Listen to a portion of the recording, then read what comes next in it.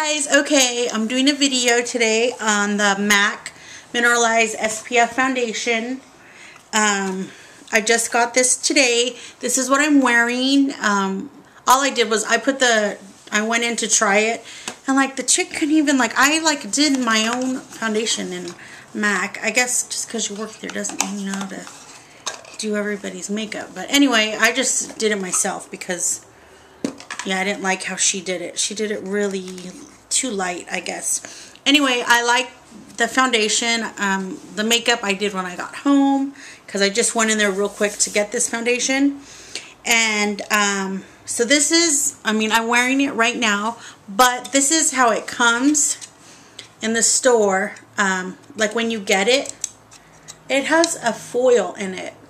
And that's pretty cool because, can you see it? That's pretty cool, like, so it could keep your, foundation fresh, I guess, than the other ones. I guess it doesn't matter once you unseal it, anyway, just like I did. But, and it has the mirror, and then it has, under here, it has the sponge, and it's just like the Bobbi Brown one. I don't recommend you put your foundation in here. Your foundation brush, because in case it sheds, I ruined a foundation doing that. Anyway, and I suggest if you're going to get this, you go a shade lighter. I'm usually a MAC NC 42, and in the winter maybe a 40. This is NC 35, and like I showed you, this is how dark it is. So I know a lot of you are going to order it online. So just be careful. I think you guys should, if you're going to order it online without seeing it, you probably should order a shade lighter. So that's just my recommendation. And even the girls at the MAC counter were saying that these shades, for some reason, they tend to run darker than the other ones. And anyway, I went in to get this also that comes with the line. It's the new 130 brush. And I was like, I heard this brush was coming out because, MAC does their stuff way in advance. So this was going to launch anyway with this collection.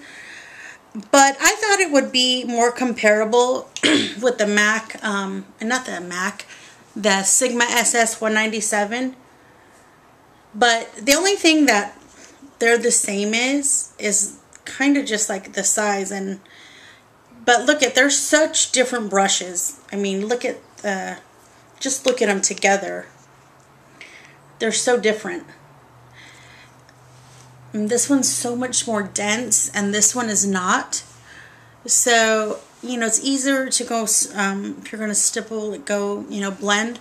But actually, I kind of like this for, your cream blushes or your highlighters, because you could just dab, and then blend. Me, personally, I really like this Sigma brush. So, like I said, I'd probably use this more with that foundation than I would this one. Like I said, I do like this brush, but they're really not comparable. They're just way different in size.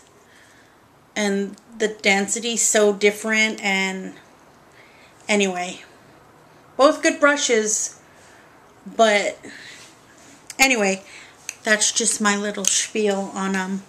But anyway, I do like the foundation, and I have oily skin and large pores, so I'm seeing if I like this. And even actually, before I put the strobe cream on, I put it on with this at the store, because I have the strobe cream. I know it comes in liquid, but any thing. So that's just my little spiel. I would recommend this.